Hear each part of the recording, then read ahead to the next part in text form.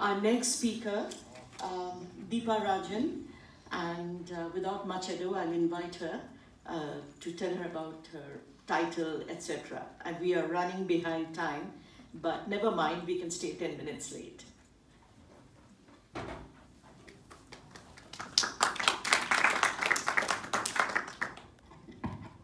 Good morning, everyone. My name is Deepa Rajan, and today I'm going to talk to you about the tiny brains of hoverflies. But before I launch into this, I want all of you to consider a very basic, fundamental question. What is a flower? If an alien came down to Earth, an alien who had never seen a flower before, and asked you to describe one to him or her, how would you describe a flower? How would you describe how it looks, how it smells? What sort of descriptors would you use? Maybe you'll talk about the colors, but flowers have all different kinds of colors. Maybe you would try to define a flower by shape, but look at this diversity of shapes. And maybe you might try size, but we have big flowers and small flowers.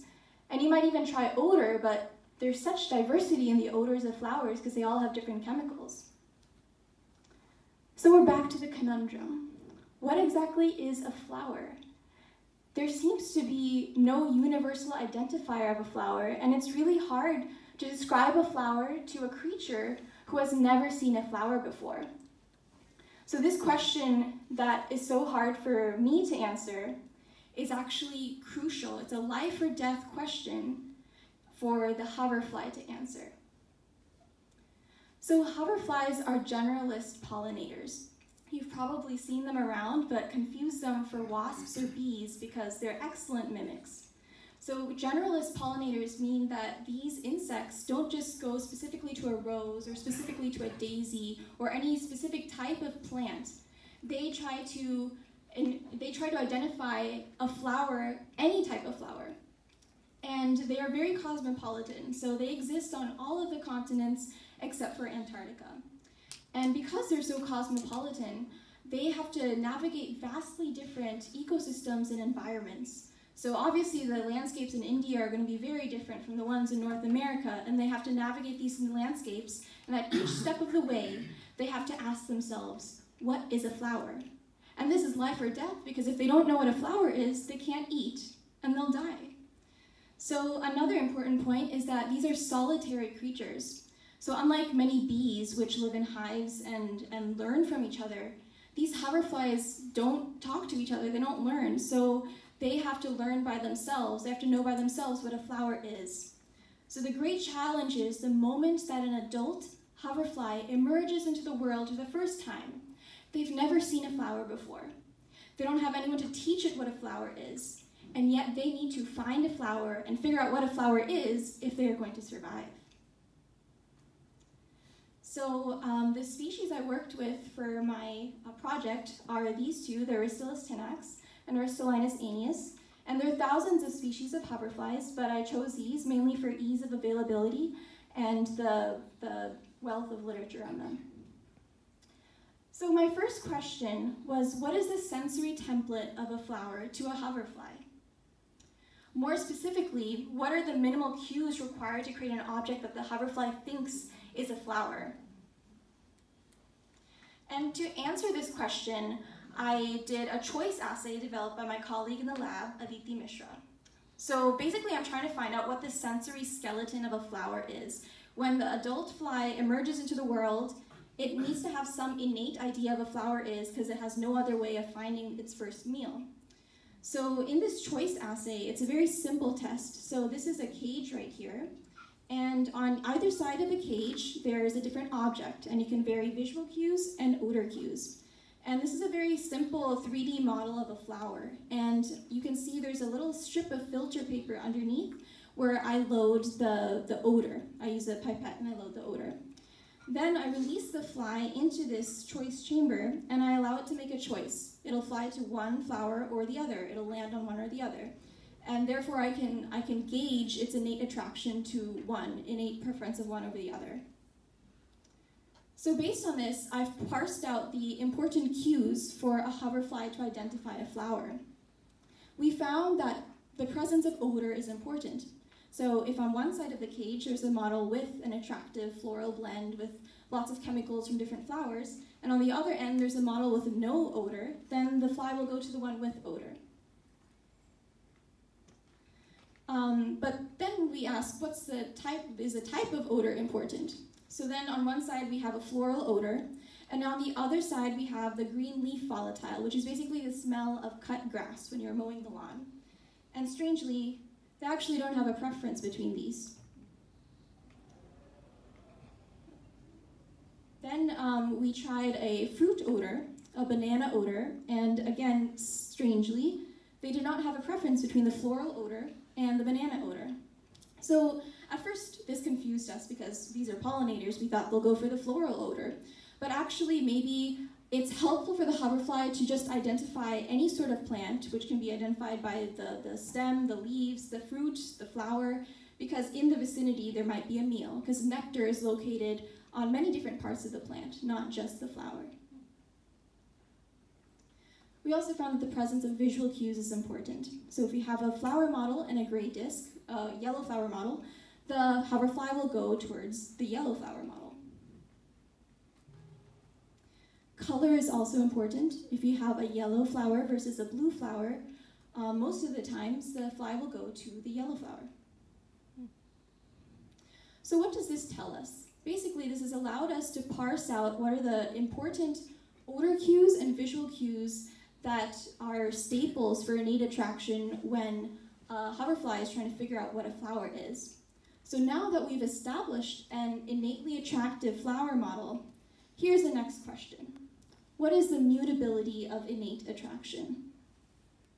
So if hoverflies are born with a certain idea of what a flower is, can the sensory template of a flower be changed?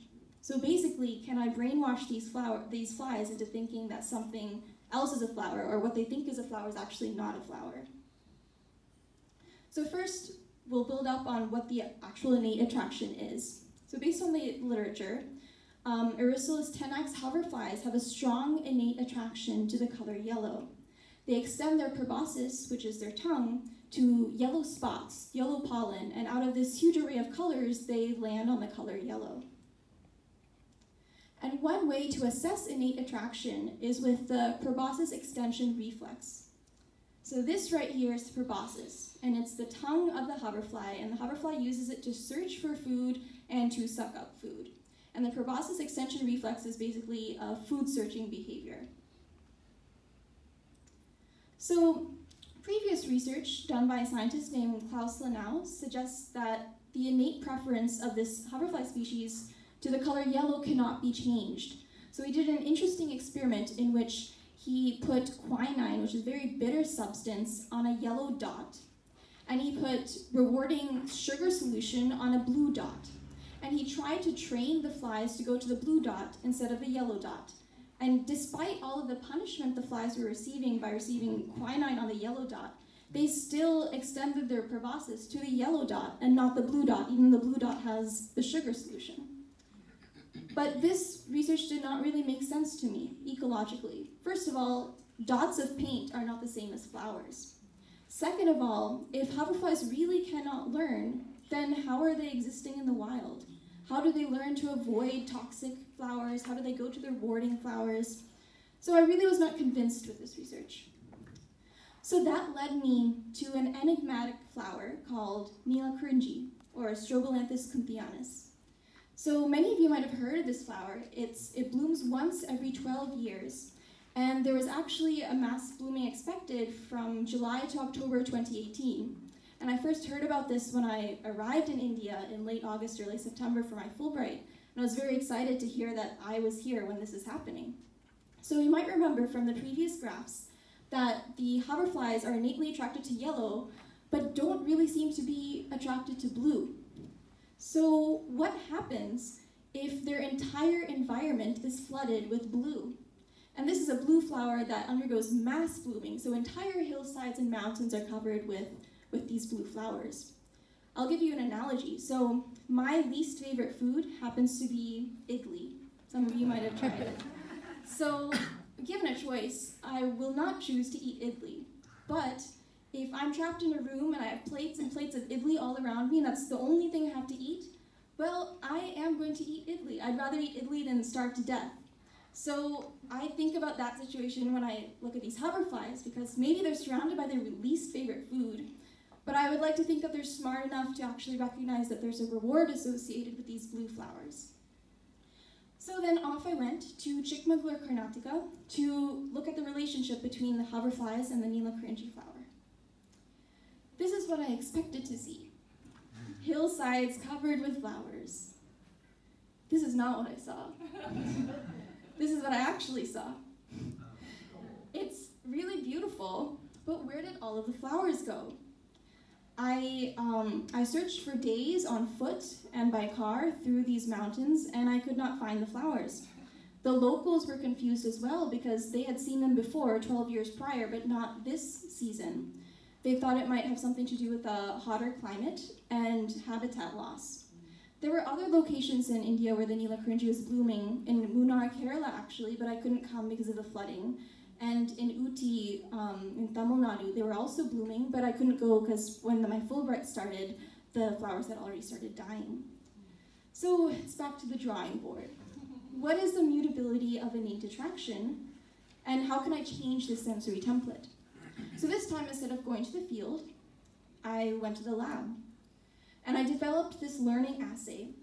My goal was to train these hoverflies to not extend their proboscis to an object that is innately attractive. So they think something's a flower, and then can I extinguish what their idea of a flower is?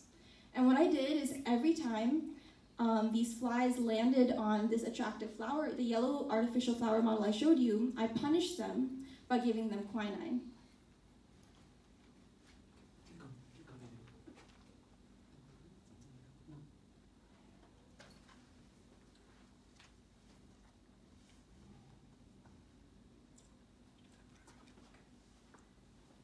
So this is a fly exhibiting innate proboscis extension to the yellow flower model. So there's no reward on this flower, there's no sugar or anything. It just is innately attracted to the visual cue, the flower shape and color, and the odor cue. And it thinks that there's food. And this is a naive fly. So this fly has just emerged into the world, has never seen a flower before. And yet it still thinks it has some innate idea of what a flower is. And I'll show you a close-up video of this as well.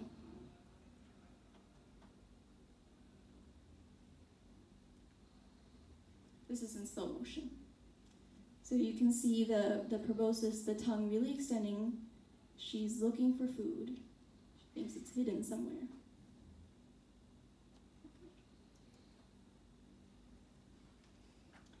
So then here comes the punishment part.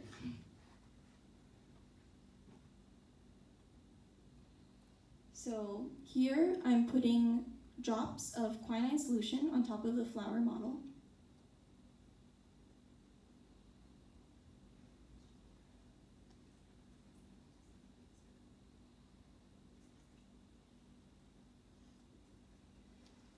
Here comes the fly. Flies can actually taste with their legs. So the moment the leg touches a quinine drop, she really doesn't like it. She flies away. Here she comes again. Touches the quinine with her leg, she doesn't like it. So I keep doing this over and over until this fly, so now this flower has nothing on it. The fly comes onto the flower model and it just sits there. It doesn't extend its proboscis at all.